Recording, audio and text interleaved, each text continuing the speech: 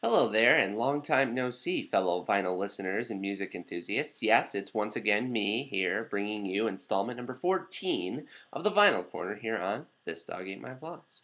In today's episode, you better break out your best Panama hat and get a good map, because we're going off the beaten trail, over the river, through the woods, past that tree with the funny-looking branch, and over the sea, all the way to Ireland. No, we're not here to see the sights, but we are here to cover one of the Emerald Isle's up-and-coming native sons with his 2007 introductory album that brought yet another breath of fresh air to the world of rootsy folk music. Referred to by some as an early Bob Dylan, a refined Nick Drake, and Ireland's answer to Bright Eyes, here's Fionn Regan with The End of History. Enjoy. The roots are deep below the ground. I like to walk with you in the evening, up the hill and back down. The Irish-born Regan, who cites Dylan and Neil Young as influences, hails from Bray in the County Wicklow and began his career under quiet circumstances with a series of 4 EPs released on an independent label that stemmed from the years 2000 to 2005. Following this period, Regan signed with a more prominent indie label, resulting in his second single since 2002's Little Miss Drunk, The End of History's introductory track Be Good or Be Gone, in 2006, followed up quickly that same year by his first actual full-length debut. As a side note, I have to add that these were all the dates of when his work was released overseas. He didn't actually have any material available here in the United States until The End of History's release in 2007, when he signed with former Ryan Adams label Lost Highway. Several overseas award nominations followed his release of The End of History, including nods for Best Newcomer, Best Male Newcomer, and a nomination in Ireland for Best Album of that year. Regan followed up with his second full-length release, The Shadow of an Empire, in 2010, and has another album supposedly ready to be released later in the year. Unfortunately for those of us who happen to be American fans, however, he left Lost Highway and signed elsewhere justifiably following their shelving of an album he did with producer Ethan Johns, thus making his Shadow of an Empire album and subsequent releases a bit harder to get since he's back to being international. Insert rant about how much I hate Lost Highway and their shoddy label practices here, not to mention questionable vinyl quality in some releases, but anyway, here's my review. I apologize. I seem to have arrived home with items in my bag from your house. There's cutlery, a tablecloth, some Hennessy, and a book on presidents deceased.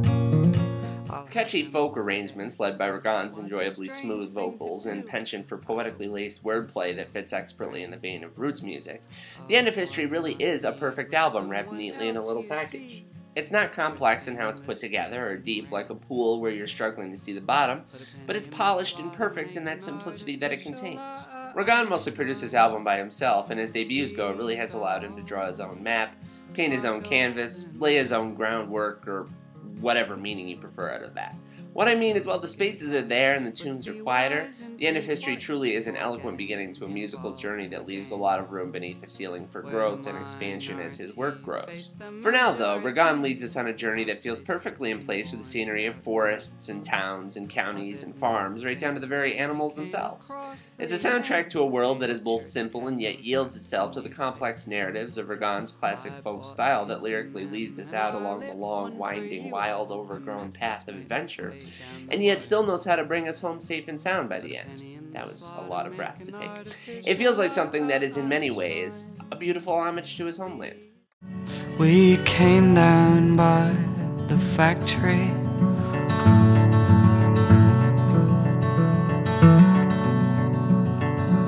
Industrial yarns where my father did work. I personally came onto this album when Fionn Regan's name was just starting to pop up over here through the digital sound waves of music if you looked hard enough, and after a period of forgetting about it tucked away in my digital library, I decided that I needed to both have this record in my vinyl collection and to bring it to the attention of you, the viewer. If you like articulate, simple, yet smart-sounding folk music that only promises to get better, I'd follow the career of this young man starting here. Standout songs from this record are Be Good or Be Gone, Put a Penny in the Slot, Hey Rabbit, The Underwood Typewriter, Abacus, Bunker or Basement, and Campaign Button, if you have the bonus track version. But as I've said on other videos when I get to this part of the video itself, there's nothing on here I'd really consider a miss. All in all, I would give this record a perfect grade, since I'm out of cute whimsical ratings toys at the moment, due to the fact that it's just an all-around solid folk album, and it's one of my underrated favorites if you're discovering it once again. As for vinyl and packaging, I would give that a good rating as well. Actually, I would give it the rating a better than I expected for what the record cost. Sure, the vinyls are on the smaller side, as you can see here, 7 inches instead of 12, a little hard to tell on camera, but it is a bit smaller than normal. But quality isn't at all harmed, even though it's a Lost Highway pressing. Ugh. And it's even a gatefold, which surprised me. Voila. The grass is screaming long,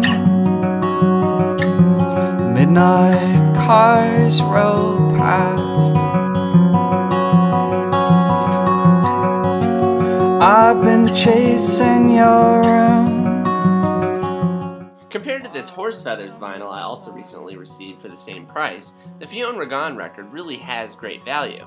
I mean, at the end of the day, what really matters is quality, and each of these sound exemplary, maybe a little edge to this. But the Lost Highway release is just a bit less cheap looking than the Kill Rock Stars one. Not a deal breaker, but with as much as I want to badmouth the Lost Highway label in this video, which they deserve, I do have to give them this one small point for presentation. I hope you all enjoyed that all-too-brief look at a beautiful country through the looking glass of one of its lovely musical inhabitants, Fionn Regan, and I hope if you've enjoyed what you've heard here in this video, you'll go out and pick up this lovely album. Digitally, it can be found on iTunes along with the single for Put a Penny in the Slot, and it can also be found in all musical formats on Amazon.com. And that is all for the 14th installment of the Vinyl Corner. Check back here real soon for more reviews on all things current, present, and past. Now get out there and keep on listening to great music. I leave you now with a bit of Campaign Button from Fionn Regan's The End of History. They want you to live in a cave. No channel to broadcast on. A troglodyte, a derelict barn campaign. But 10